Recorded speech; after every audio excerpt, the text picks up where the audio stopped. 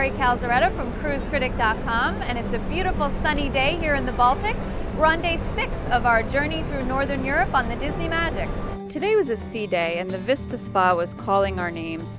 And my husband and I decided to go in for an amazing couples experience at the spa. And we spent, I think, almost 2.5 hours there. We had one of the most relaxing couples massages I think we've ever had. So I was a little concerned going into yesterday's trip to Berlin that the kids might be spending a little too much time in the Oceaneers Club. But Disney's kids program really is an extraordinary program. I mean, the counselors really know how to engage the kids, but they also give them some time to themselves so that they can make friends and do things on their own. So after spending so much time apart yesterday in Berlin, we decided today would be a good day to spend some time together.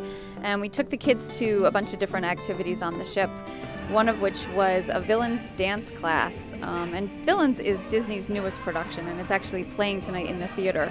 So they offered this class where they took one of the dance numbers from the show, and a cast member came down and taught us all a section of it. Another great family activity we did today was the tea party with Alice, and my daughter was so excited. The tea party with Alice is a really sweet experience. She and the Mad Hatter act out a little scene together, and they sing a song. These character experiences that Disney offers are always a big hit because the kids get to get up close with their favorite characters, and there's also a great photo op for the parents at the end. Tomorrow we're in St. Petersburg, Russia, and we'll be spending the morning sightseeing in the city and taking the kids in the evening to the much anticipated royal ball at Catherine's Palace.